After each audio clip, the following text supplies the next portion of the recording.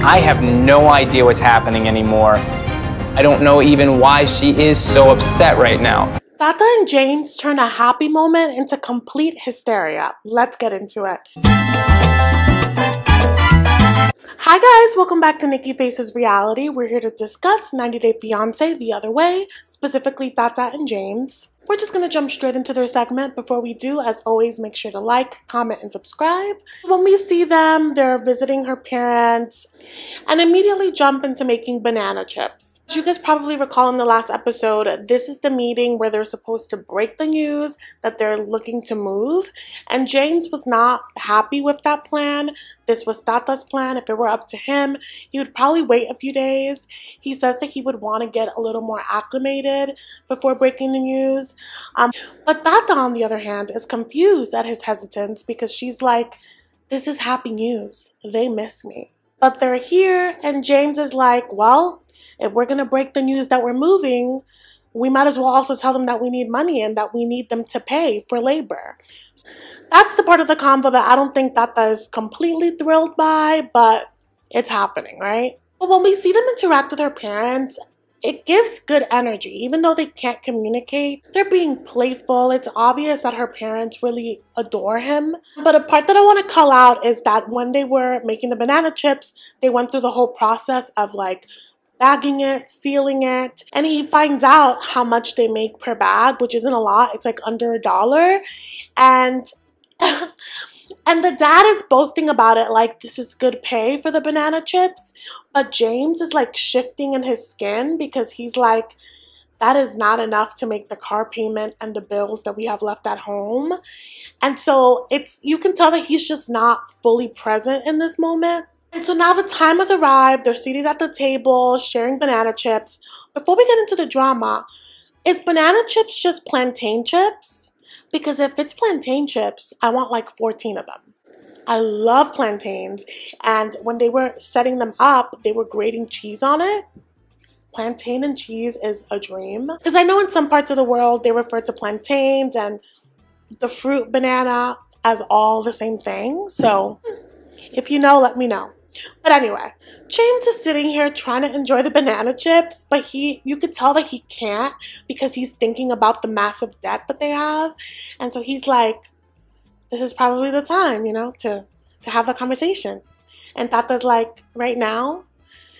It's funny how these two like match each other's freak. They like switch off who is applying pressure at any given moment. And this was her idea to even have the combo. And now it's him being like, go. And so she starts the conversation with like, I have something to tell you guys, which I hate. I am too anxious to have anyone start a conversation like that with me. But the dad is like, okay. And she's like, we're thinking we are going to move to Indonesia. And the mom is like really calm. She's really stoic. She doesn't really emote, aside from that one time that we saw her crying. But she's just like, and the dad is really expressive, and he says, he's like, I'm surprised, but I'm happy because now we get to make so much banana chips. So I love that this man is like, extra labor, extra hands. I thought that was hilarious. James is like, And the dad is just thinking about the business. He's like, wow, I'm so happy that James wants to be here and keep the business going. And I want to know where he got that from. Because that's not what he said. That's not what the caption said that Tata said. Where did he get that from? In this moment, James is like, do you think that we're going to make enough to make a living to pay off our expenses? And the dad is like, what are you talking about? And James reveals the debt that they've had because of the car. And the dad asks for the number. And James pulls the number. And it's a lot of coin. And the dad straight up just says, we're going to go ahead and talk about it and let you know, like, if we can help. And I'm like, James was asking you if you can pay for the labor.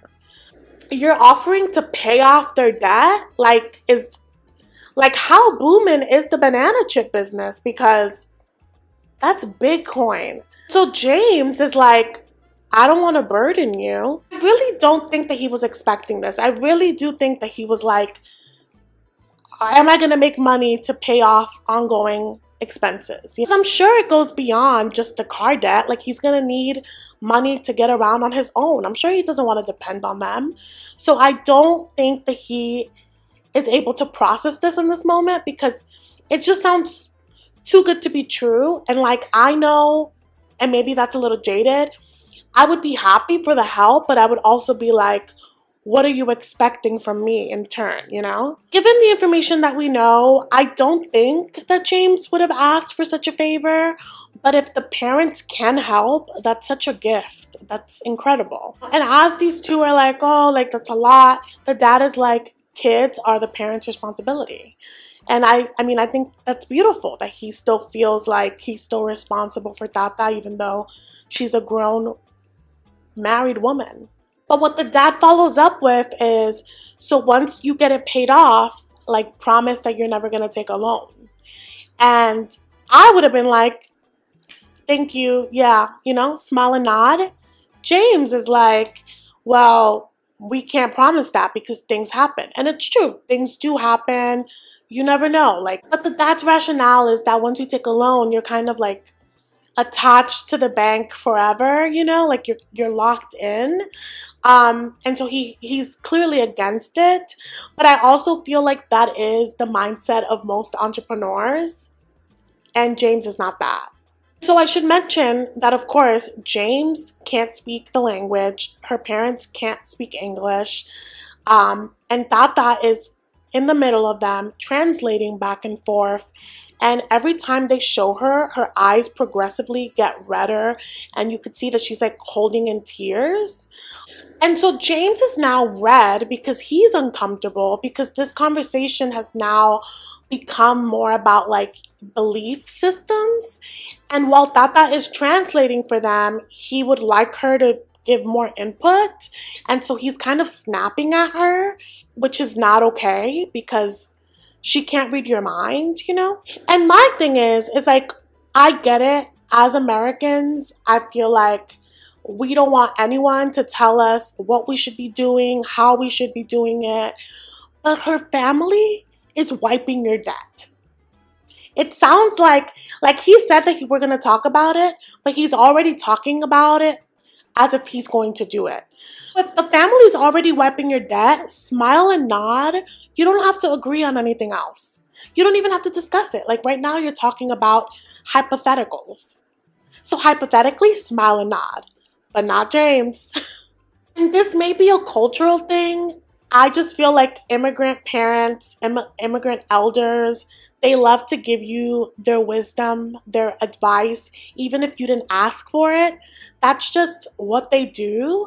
They don't mean any harm, and I'm sure like it can be annoying, but this is only day 2 of you being in Indonesia.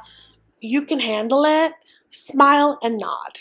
The fact that he's even trying to like make this a conversation where it just save that for when you can communicate in their language, because I feel like also the thoughts that he's trying to express may be too complex for Tata's translation. And also this whole situation is a lot. And you could see that she's having a hard time processing as well. So the dad is not picking up on James's vibe. So he keeps going in about how they should be living within their means and just, you know, good financial advice.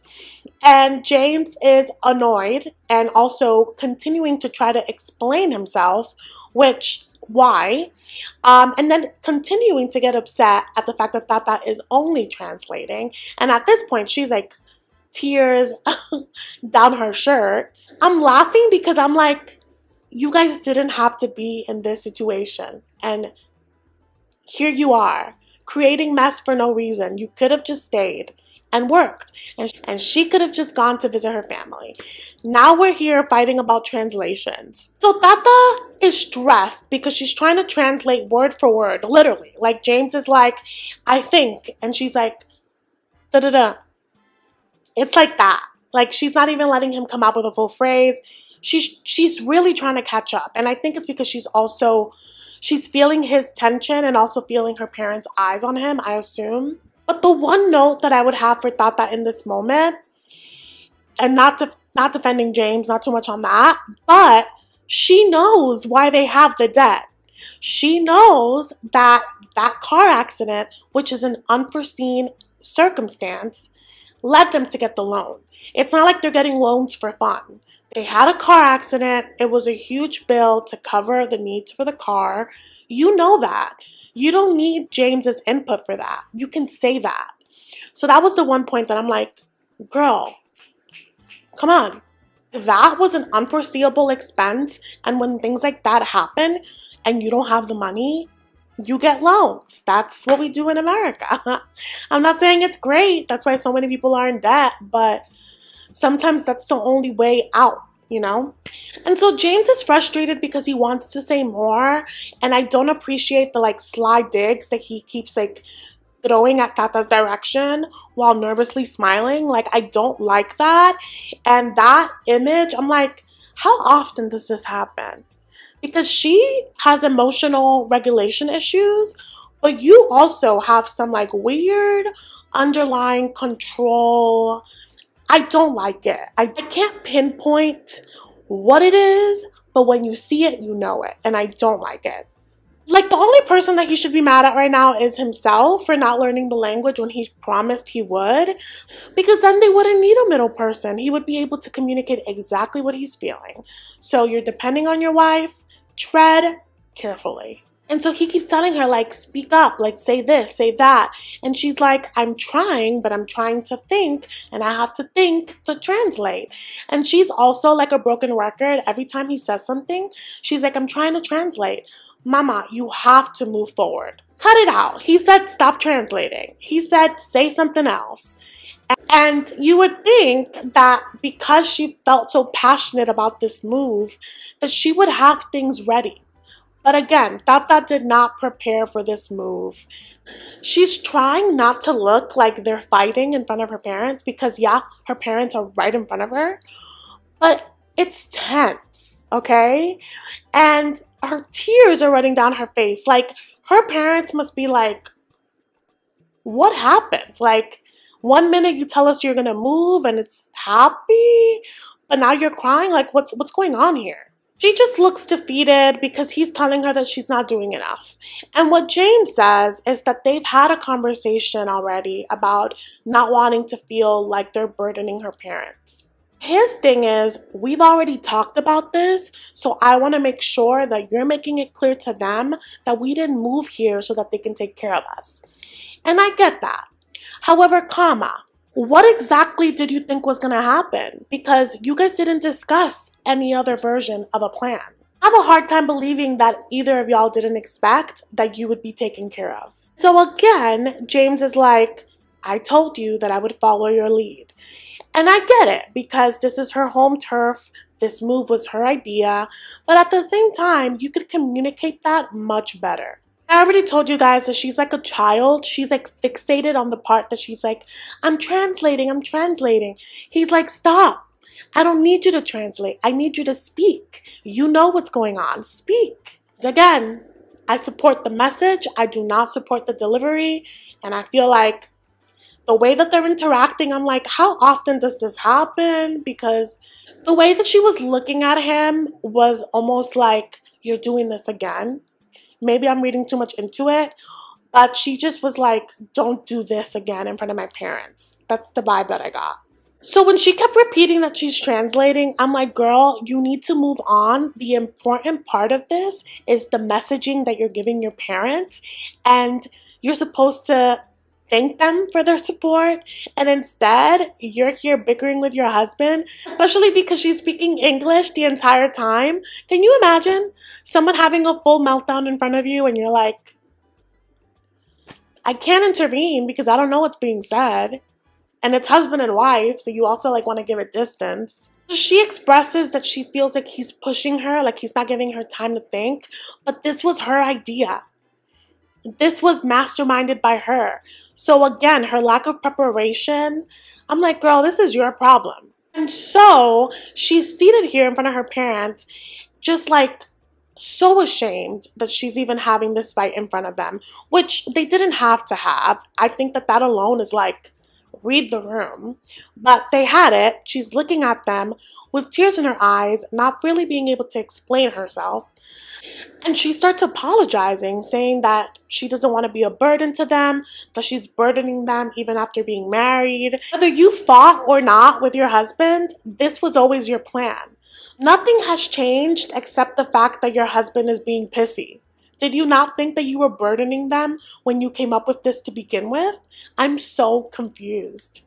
And so the mom finally speaks and is like, there's no issue with you moving. I'm so happy that you're going to be here. But she nails the coffin by saying, and when you have children, they'll be your responsibility. And I think mama said that from a place of, you're my child, therefore you're my responsibility. It's my pleasure to take care of you. I think that's how she meant it.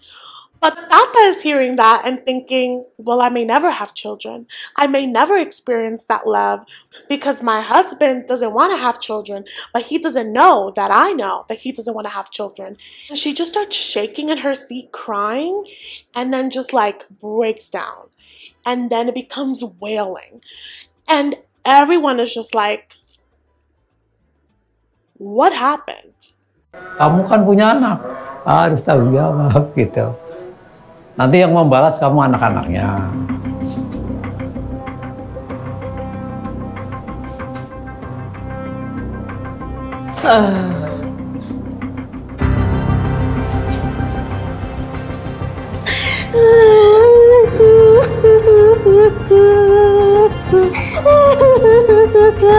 And her mom gets up to comfort her, and she's in her mom's arms, and she goes, I'm so sorry.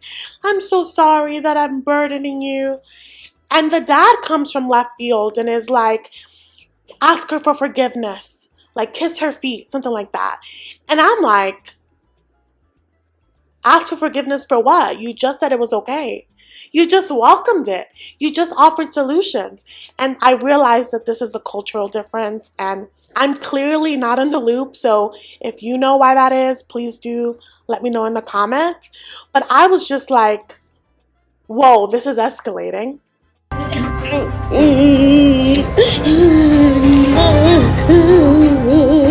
Things have escalated very, very quickly. I have no idea what's happening anymore. I don't know even why she is so upset right now. I feel very alone. God, I'm confused. James doesn't really know what happened because everything happened in her mother tongue. So the imagery of her just wailing and then all of a sudden crying into her mother's feet and kissing it, yeah, it's startling, especially because he has no idea what she knows. And I wonder when she's gonna drop that she knows that he doesn't want kids. I'm surprised she hasn't mentioned it yet. Like, that's big. Yeah, so this episode is a roller coaster. Next week looks like they're gonna keep fighting, so we'll be tuned in for that. Let me know your thoughts on this segment. I would love to know. Thank you guys so much for watching, and I will see you in the next one.